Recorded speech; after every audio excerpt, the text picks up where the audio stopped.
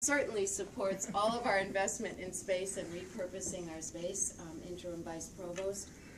And I think at this point what I'd like to do is have our coordinator of special collections, Jerry Parnell, speak a little bit about our newest piece, which is this incredible piece by Sue Mara, and Jerry will give you the context of this piece, which is really very special.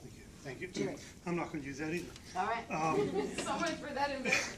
Sarah referred to this as the Pelican Gallery, but it's also been called Pelican Cove. So, yeah, this was a commissioned piece right here by Sue Mara. In 1986, philosophy and religion professor Gerald Shin started a program called the North Carolina Living Treasures.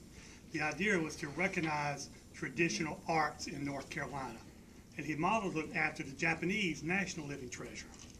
And annually, they would select some craft, pick someone in North Carolina, and give them the award, and we would acquire a piece of their work.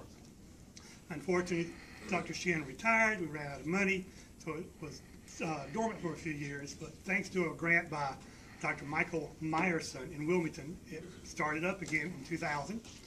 And now every other year, we select a traditional North Carolina craft. We have honored potters, furniture makers, instrument makers, gunsmiths, knifesmiths, glass makers, basket makers, bookbinders, and last year, quilts. And so Sue was selected for her work, and then we commissioned this piece, and she delivered it last week. So this is brand new. So Sue will be introduced in a few minutes. Sure. Thank you, Jerry. We try every year when we have selected the recipient for the Living Treasures that we buy a piece of their work. Some of those pieces are in special collections.